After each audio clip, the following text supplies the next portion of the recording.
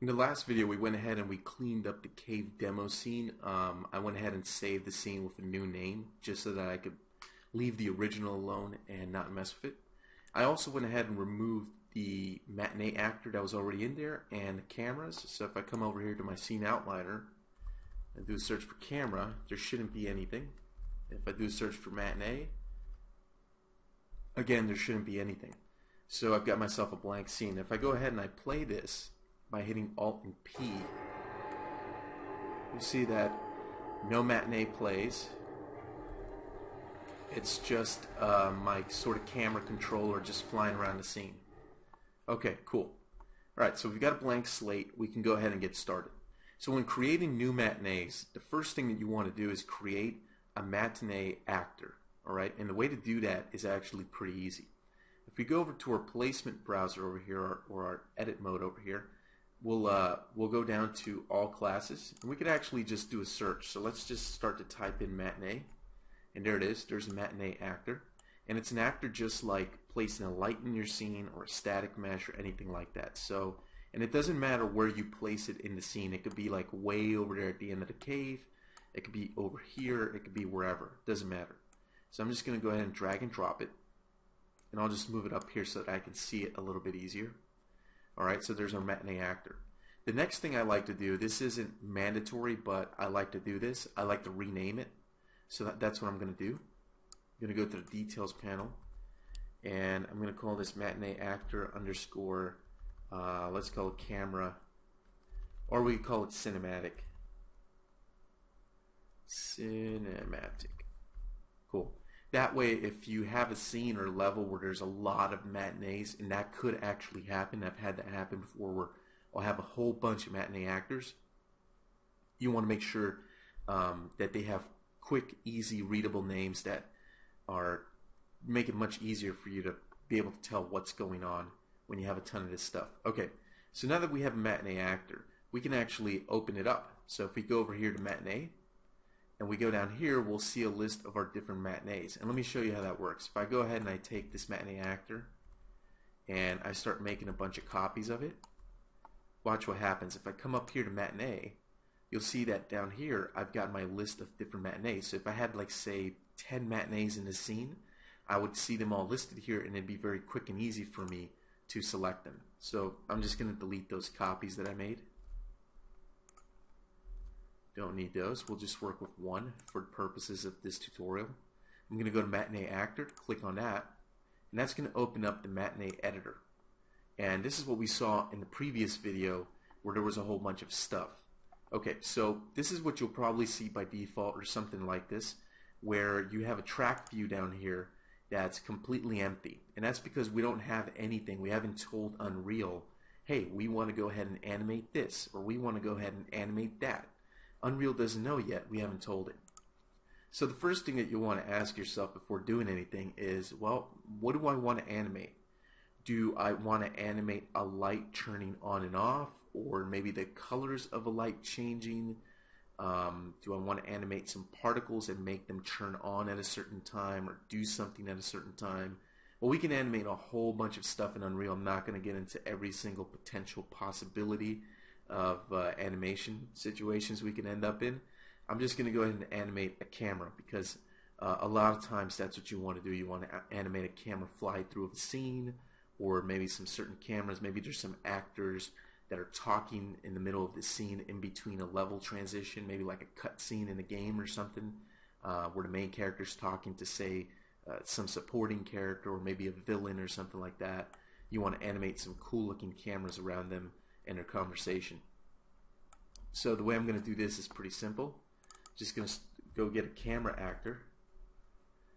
So here's a camera. I'm going to drag and drop this into my scene. Now the camera does matter where it's at. And the cool thing about cameras is, as I've said before, when you have a camera selected, you get a little camera preview in the bottom right of the viewport. See that? So if I take this camera and I start to rotate it, you can actually see the point of view of the camera in the level in that little preview. And that's super useful for when you're doing camera animation and you need to know what's going on or what your camera's looking at. Okay, so I've got my camera. Another thing I like to do, not necessary, but I like to do this, is I like to rename my cameras. So I'm going to call this camera 1, right? Or camera far away shot, or camera distance shot, camera close-up, character A, whatever it is. In this case, I'm just going to call it camera 1. And now what we need to do is we need to add the camera to the Matinee. Now we can go ahead and place the camera wherever we want. So let me do that first. I'm going to take this camera, and there's a couple of ways that we can do this. You could take the camera in the viewport. I'm just going to switch to unlit mode so that you don't see that crazy bloom effect. And probably the simplest way, one of the simplest ways to do this is you can take the camera and you can move it around. And let's decide on what we want to look at. Say we want to look at this statue that's over here. And if I switch back to lit mode, switch to game view, you can see that I'm looking at this cool looking statue here that's holding this sphere that's got these cool looking particles. Let's kind of focus on that. That looks pretty interesting. So let me grab my camera. So there's two ways that we can do this. We can either take the camera and just manually move it around and then rotate it into position, and using the little preview on the bottom we can sort of kind of finagle this into position and try to get it to where we want it to be. But maybe that's not the way we want to work. I mean, sometimes I actually do that, but there's actually another way that we can do this a little bit easier. With the camera selected, I'm going to go up here to this little arrow icon next to the perspective button, and that's my viewport options. Going down here, I can go to lock viewport to actor, and I can select this camera, camera 1, which is the currently selected item. So I'm going to do that. Now my point of view inside the viewport has changed to that of the camera. And this is a really powerful way of placing and moving cameras, because basically I just move around the same way that I move around in a regular editor viewport, and I can position the camera exactly how I want. This is actually my preferred method of moving cameras, putting them in position, orienting them, and stuff like that. So what I'm going to do is I'm going to place this camera right here. Something like this. And you'll probably want to switch to game view by hitting G on the keyboard. That way you can see what the final outcome is going to look like. So it'd be cool. Maybe I'll just have a camera that fades in right here and just kind of looks up like this and gets that cool lens flare effect right there. And this will be cool. We'll keep this kind of in the lower third portion of the screen. It's better composition than doing this. So I'll keep this like this, and this camera will kind of slowly pan up like this.